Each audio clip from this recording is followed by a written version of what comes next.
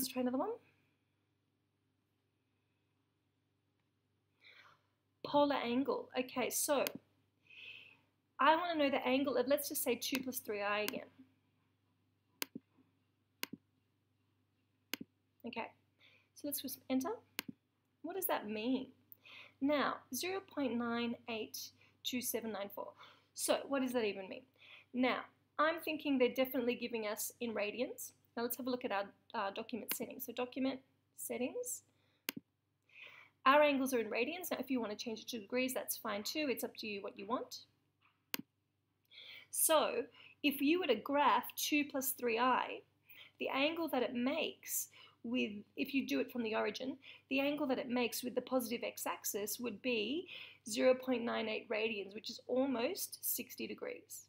Okay, so that's how to find the angle, which helps you put that number, 2 plus 3i, into mod arg form or polar form. Let's actually find the modulus of that. So menu, number, and when I say modulus, I mean length, or magnitude.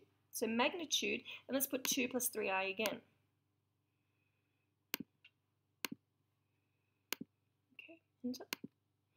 Now, so if you were to graph 2 plus 3i as a vector, the length of that vector would be 3.6 approximately. So if I just use approximates for a second, writing 2 plus 3i in mod arg form would be like 3.6 outside of cos of 0.98 plus I times sine of 0.98. Now, the calculator actually has a function to do that for us. So let's try that again. Menu, number, complex number tools. Okay, convert to polar. Polar is the mod arg form. Okay, so answer to polar. No, we don't want the answer. The answer is just the magnitude. What I want is 2 plus 3i. So let's change this answer, delete it, and put 2 plus 3i, see if that works. In the bracket, enter.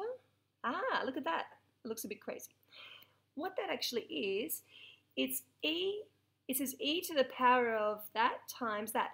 Now if you remember, that's actually just another way, that's the Euler form to write the mod arg form. So that is equivalent to 3.6 outside of cos of that angle plus I sine of that angle. Okay, and they have used the same values as that we did up here because all the functions worked and gave the same values, which is really good. So that's how to change it into polar form. Now, how do we go back? So if I were to enter a polar form like this, let's give, say, a modulus of 2, and let's say an angle of pi. So to enter that, I'd press 2 times e to the pi times, and I have to put I as well. Okay, can you see they've got the angle and then times I. So let's press enter. Oops. Enter.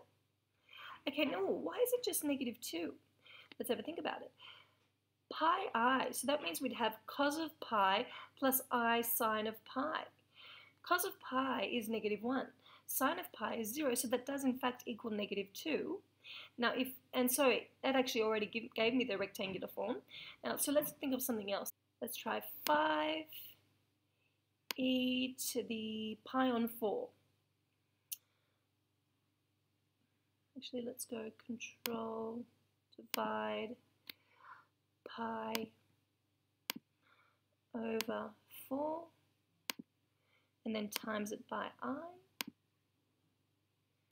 Okay, let's press enter. Ah, they automatically give it to me in rectangular form. So let's see if we can try that again. So if I select that and then say menu, number, complex number tools, convert to rectangular, enter, you get the same thing. If you remember, we changed the settings for this document from real numbers to rectangular complex numbers. That means the default answer is always going to be a rectangular or Cartesian complex number. If we want it to be polar, we can always change the settings. You can also enter your complex number in the CIS form or polar form. So it's using like the modulus outside of cos of the angle plus I sine of the angle. Now, so for instance, if you press 5 and then bracket, so let's say 5 is our modulus, cos, so we press trig and choose cos, and let's say our angle is pi on 3. So I might use a fraction, so control divide, press pi on 3. Okay, get out of that inner fraction, then plus, and I want I, so I press pi again, but then choose I, times sine, and then I have to do pi on 3 again. So control divide, choose pi, go down 3, okay, enter. So what they've done is they've accepted it as they interpret it as a Euler form. So the modulus is 5 here, and the angle is 1.0472, which must be the equivalent of pi on 3. Now, when you do these sorts of things, make sure your document is in radians mode, okay? The reason it gave me it in that form is because I have my document now in polar form. To put your document in polar form, if you haven't already done so, press Document, Settings and Status, Document Settings. I've got real or complex polar, okay?